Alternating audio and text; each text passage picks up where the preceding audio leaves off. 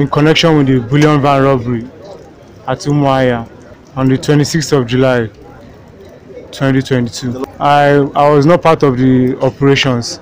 My own role is to wait to deliver and drive the van containing the ammunition and wait for the calls from the gangs. I'm based in Anambra State. In Anambra State. 5 AK-47, 1 GPMG. I'm a school dropout from University of Ado-Ekiti. I didn't have the opportunity to go to school. Nwachukwu Albert from Ikem village, Aniocha North, local government, Delta State.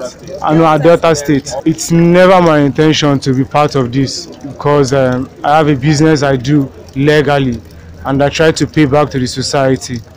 I just got involved in this so I can make expansion from my business. I sell jeans wear. I have not been in an operation. My own job is just to drive the vehicle to wherever they want me to come to, hand over the ammunitions, and I go on my own way.